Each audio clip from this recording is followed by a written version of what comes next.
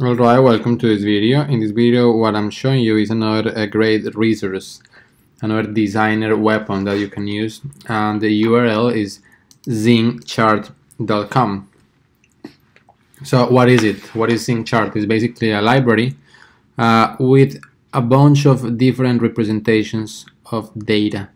So you have things such as 3D charts, you have basically all these graphics are made in CSS and JavaScript.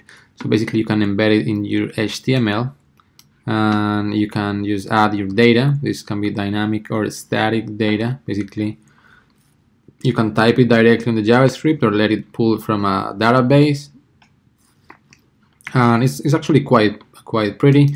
You can fiddle with it, you can play around it, you can see the source code, and that's essentially how you use it.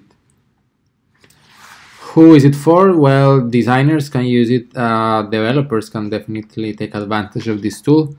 Zingchart, take a look at it. Definitely recommend it as one of the designer weapons that I use and I really like when it comes to putting graphics in your website. You can find a gallery section in this Zingchart.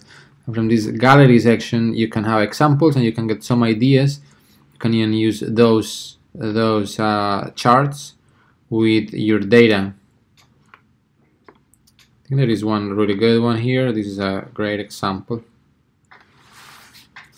and see how this is basically made out of some JavaScript and CSS essentially, and the library of Zingchart.